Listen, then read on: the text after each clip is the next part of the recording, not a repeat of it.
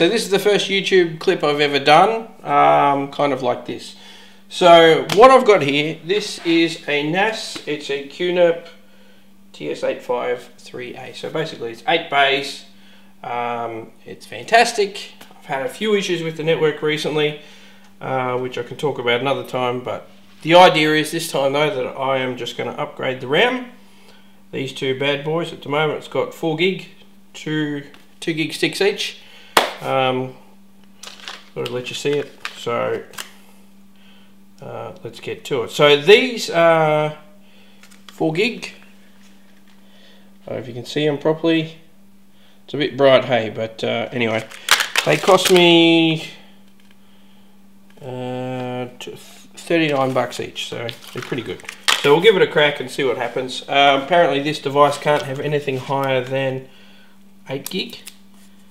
So unfortunately, this is the limit. I would like to have had 16 or something for warranties and so on, but this is all I've got. So sorry for not warranties.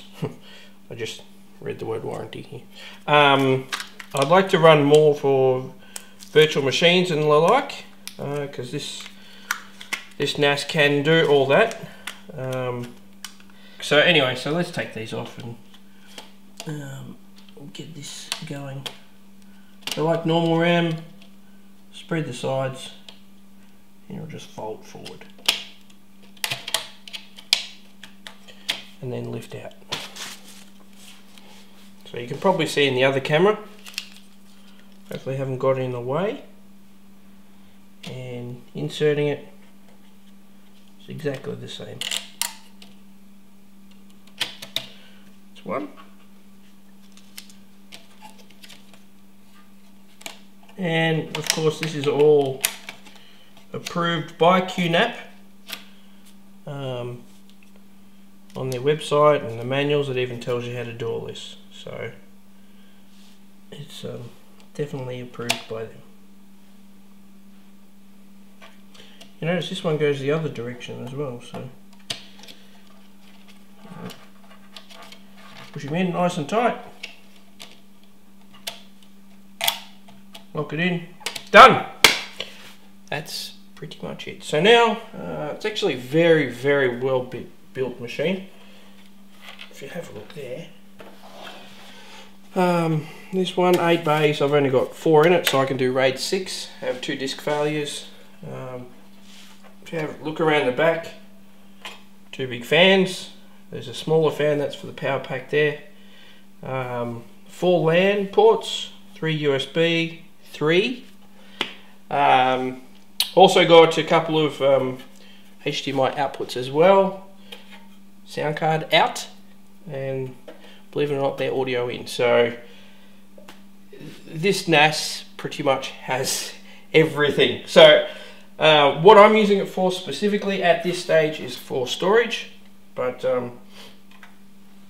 you know, it's got a lot of capability. It's very well built. It's very heavy, and it's only going to get heavier when I put in new drives as I continue building it up. So at the moment it has got 4 terabyte drives, and they're all humming along nicely, which gives me about 8.5, 9 terabytes to play with under a RAID 6 environment. So effectively, if anything went wrong, I could have 2 disks fail and not lose any data. So we're good.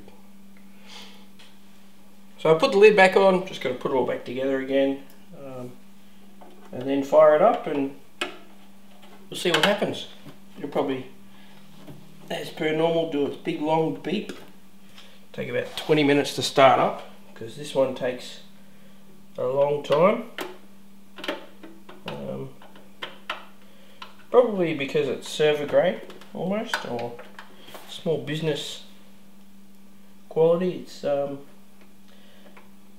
pretty good, very good quality, I will say. Come on, these are a bit fiddly. And the screws that keep it in are pretty much the ones that you would use on an SSD. So, I don't know if you can see there. They're very small.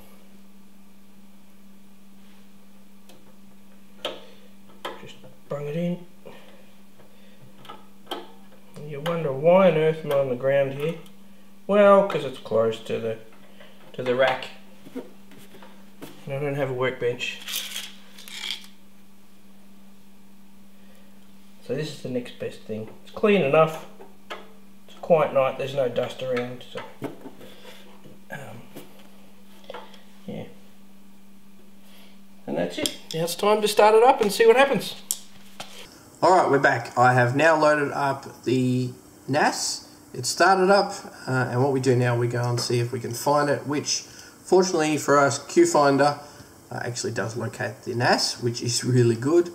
I've got it on DHCP and also a static DHCP as well, so I can easily find it. I've got 2 IP addresses just to make sure. There's one there. We log in, not telling you my password, so we'll just hit login anyway, and off we go. Let's do this now. So if we go to control panel like this, firmware, now have 8 gig free. Yeah. So really, that is pretty much all I wanted to show you. I do have a VM here that I can probably allocate twice as much RAM to now, but just as a bit of play, yeah, it's pretty good to do. So as you can tell, it's just a test base, and you know, see what we can do. So thanks for watching. This is the very first episode of this kind of stuff. If you like it, let me know. If you don't, tell me, whatever. We'll see how we go.